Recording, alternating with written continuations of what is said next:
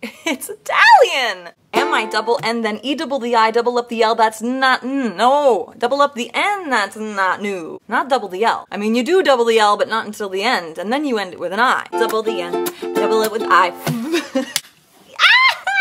This song! There are too many letters in this song. Double up the W, end it with a W, and I'm almost bleeding on this finger.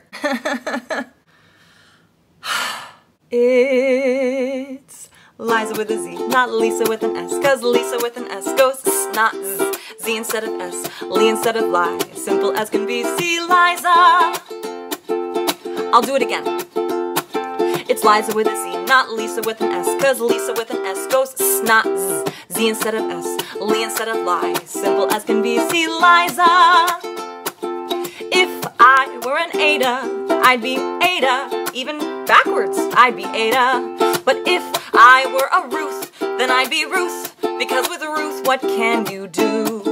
Or Sally, or Margaret, or Ginger, or Jane. But when you're Eliza, you always have to say, it's Liza with a Z, not Lisa with an S, cause Lisa with an S goes S, not Z. Z instead of S, Lee instead of Lie, simple as can be, see Liza.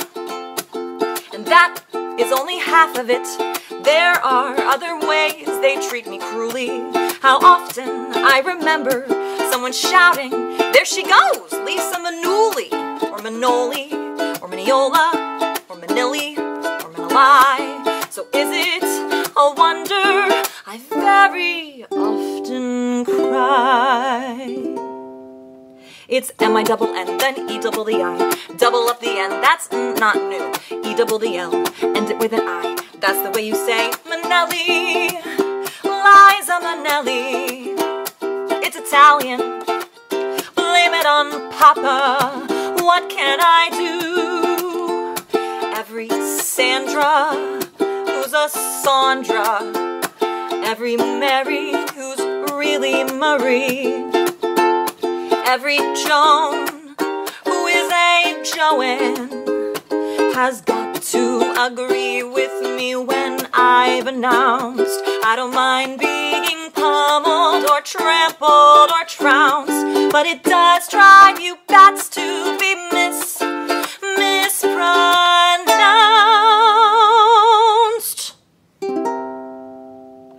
It's Liza with a Z, not Lisa with an S, cause Lisa with an S goes snots. Z instead of S, Lee instead of Lie, simple as can be, see Liza. It's M-I-double-N, then E-double-the-I, double up the N, that's not new. Then E-double-the-L, end it with an I, that's the way you say Minelli, Liza Minelli.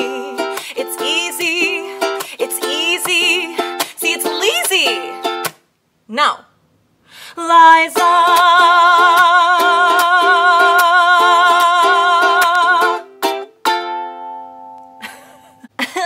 So many things. Hair in the mouth, glasses, a slidin'. Today we are celebrating the 73rd birthday of the one, the only, the incomparable Liza Minelli. Liza Minelli! This is one of the few birthday tributes I've done to someone who is still alive, and I didn't know that they were still alive. I had to look it up. I'm ashamed to say that I had to look it up because I adore Liza Minelli, but there was something in the back of my head that said she was dead. And she's not. So for those of you that are unaware, Liza Minelli is one of the greatest creatures to have graced the planet. She is the child of Judy Garland, and I think it's Vincent Minnelli, or Vincente. He's super Italian. He was a director of some of the big movie musicals, like American in Paris, Gigi, both of which won Best Picture awards at the Academy Awards. He got Best Director for, I think, Gigi. I think he got it for Gigi. He was only married to Judy Garland for like 5 or 6 years, and in that time, they created Liza. She went on to become something, I won't say bigger than her mom, because it's hard to be bigger than Judy Garland, but she was just on another level in a horizontal direction, we'll say. Maybe even catty corner to Judy Garland. And she went through all of these phases. She did so many things. I mean, most people know her from Cabaret, and that's That's where I knew her from. And some of the big shows with the variety acts and the talk shows. And recently, a friend of mine on Instagram posted a video of her, I think it was in the 80s, and I had never seen this phase of Liza. She was so svelte. I mean, there is never a time when Liza Minnelli is like anything but put together. She embodied the feeling of cashmere. Like if you looked at her, it was just like, ooh, I want to touch. And I will have to find a link to that video that he posted, and his name, I'll put him down below. I don't know his real name.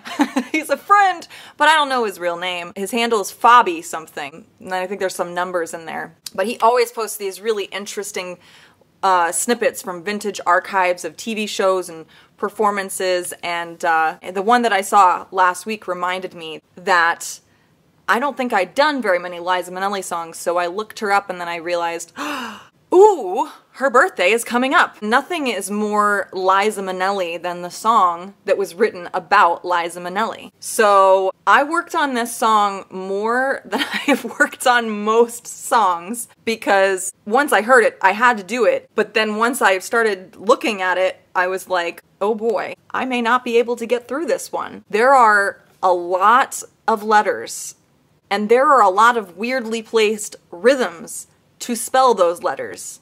E-double-D-L is really hard to say until you've said it about 45,000 times. So if you're looking to get good at this song, and I'm not saying I'm good at this song, but if you're looking to get better at it, you have to sing it in the car and in bed and in the shower and while you're blow drying your hair before you record the video of you doing the song, just repeating those letters over and over again. My other fun connection to Liza Minnelli is that at one time in my life, I had some pups, I had some dogs. We named one of them Liza, after Liza Minnelli, because every time I would sing, I mean a single note, this puppy, little Liza, would start crooning like she was a human being, as though she was Liza Minnelli. I will try to find some footage and stick it in here so that you guys can see this. What are we gonna sing? Oh, Liza.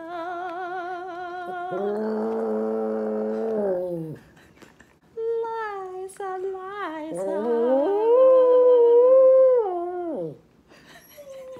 Most adorable thing you've ever seen, but also very frustrating when you own a dog like that and you're a singer and you can't practice at all at home, because not only would she start going, but then the other one, Mia, who we named after Mia Michaels, the choreographer, can you tell I'm a theater nerd, would also start howling, and then they'd start howling at each other until they were all howled out, or until I had a mental breakdown.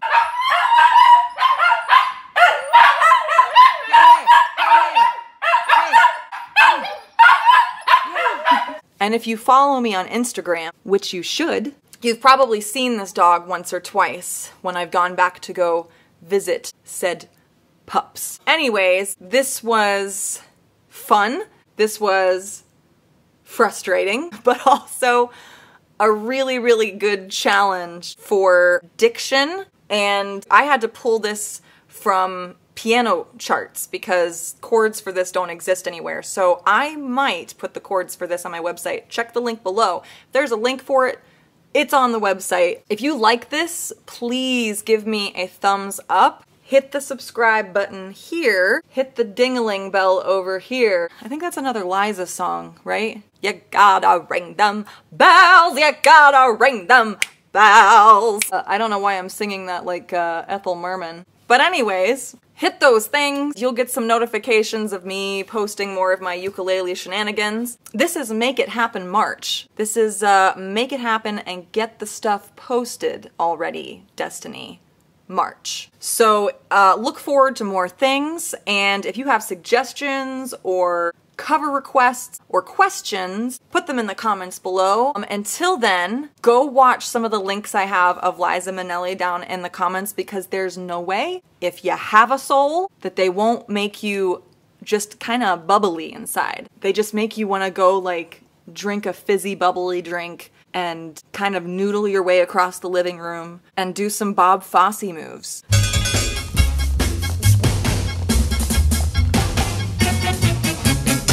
It's time for outros and thank yous for watching. Now please like and subscribe.